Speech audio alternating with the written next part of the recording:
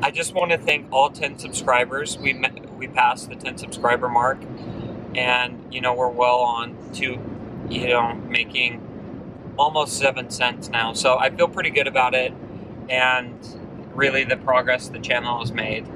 But yeah, I just wanted to give you guys some, I'm going to call them road trip pro tips.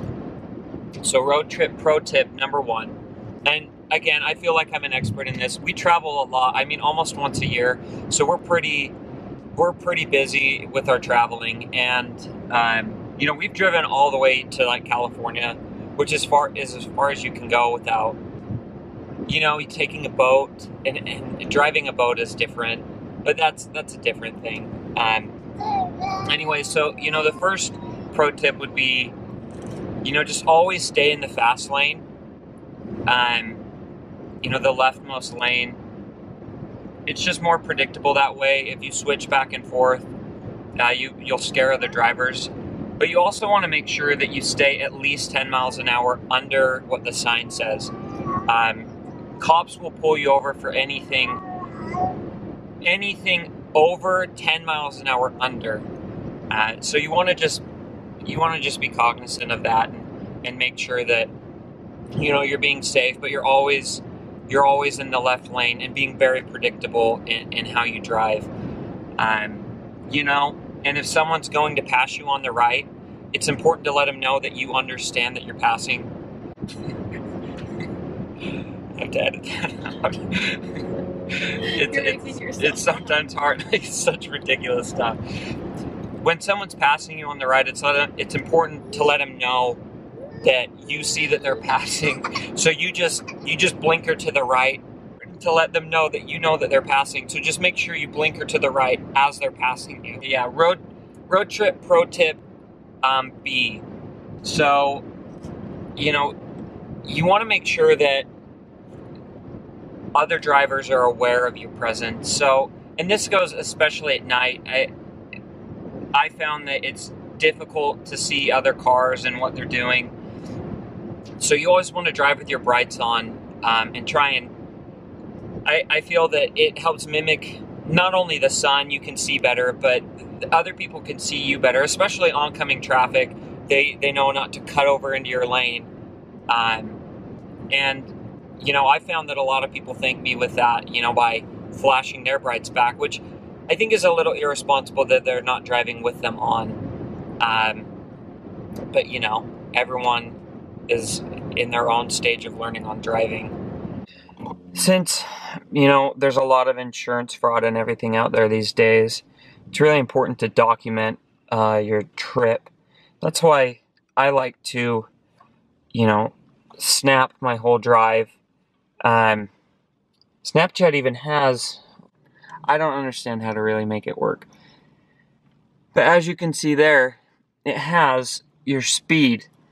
So if you snap and you drive, you can prove, if you get pulled over, no, I was only going, 65 miles an hour in an 80, and prove that you're being responsible.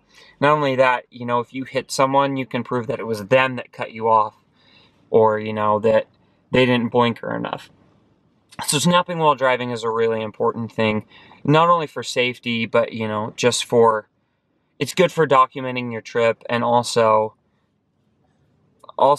just for liability reasons. It's really good. Road trip pro tip number 3. Well, you want to leave the roof open, the sunroof open if you have one, and I closed it just so you could hear me. But if you put, clothes and stuff out there to dry, so you always want to leave the sunroof open. I found that it's a good way to multitask, because a lot of times when you're traveling, you don't have time to dry your clothes and do all that. So if you roll down your windows and have the sunroof open, you can, and he likes this tip obviously, but you can hang the stuff out of the sides and dry it off as you go. I find that you can save a lot of time on prep, and laundry when you get home, because who likes doing laundry when you get home? Also, when you're driving, when there's not a lot of traffic around you, it's important to drive in between the lanes. That helps make sure that you stay well centered in the road. And you know, when traffic's coming up, they have a better opportunity of making sure that you're there and seeing you. So, you know, make sure that you keep your car, like, your left tire and your right tire just the same distance, equidistant would be a better word. Both of the solid yellow lines. And again, you know, I found that other drivers appreciate it. You know, they honk, they wave, they flash their brights. And I think that, you know, that's just good road etiquette. Road trip pro tip number 5 is you always want to leave during rush hour traffic. You know, I love to cycle. A big concept of cycling is drafting. That's where you get right up behind another person and you use their slipstream to increase your efficiency. And that same concept's true for travel. So if you leave during rush hour, you know, everyone is so close together that you really get better fuel efficiency. And because it is rush hour and everyone's hurrying, sometimes it's not this way, but I find that, you know, that at least ideally everyone's rushing and you go a lot faster when everyone's on the road. So always make sure that you leave, you know, during like peak rush hour, and because you'll not only save time, but you'll save fuel. Road trip pro tip number 5, you know, you don't want to be distracted while you drive, but at the same time, you don't want to be like dazing off and falling asleep and being inattentive. So I find that, you know, a lot of places they don't let you use your cell phone while you drive, so you want to make sure that you at least have a pen and paper. And I like to do Sudoku while I drive, or crossword puzzles. I feel like that helps keep me awake a little bit better, you know, a little bit more attentive, so I can be sure that, you know, I'm not dozing off. Road trip pro tip, I think we're on E now. Only if I was out, you know, on the highway by myself all the time.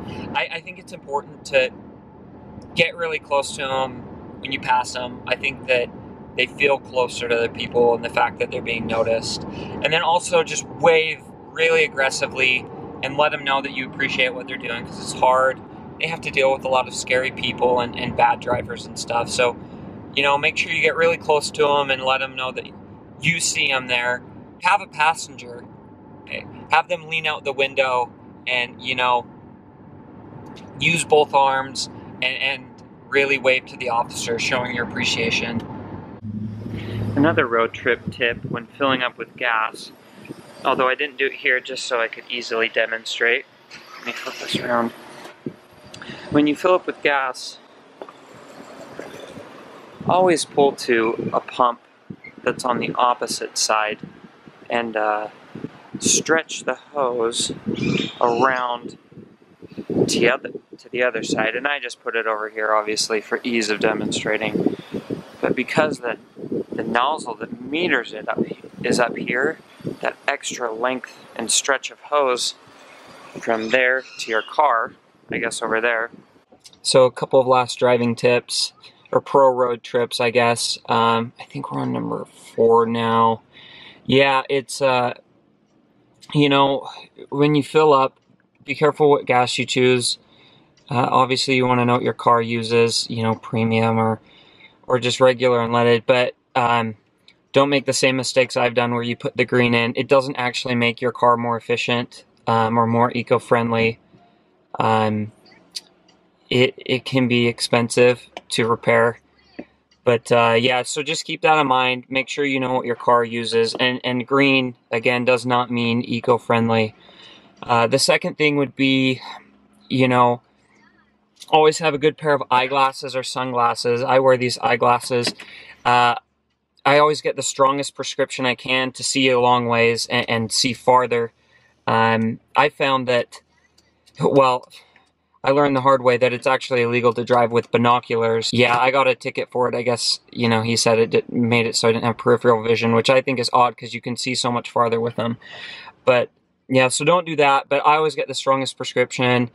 And, you know, again, like when you travel, it's a lot like airline travel. You'll get headaches and stuff, just by means of travel. But always get the strongest prescription you can so you can see farther. And then have a map.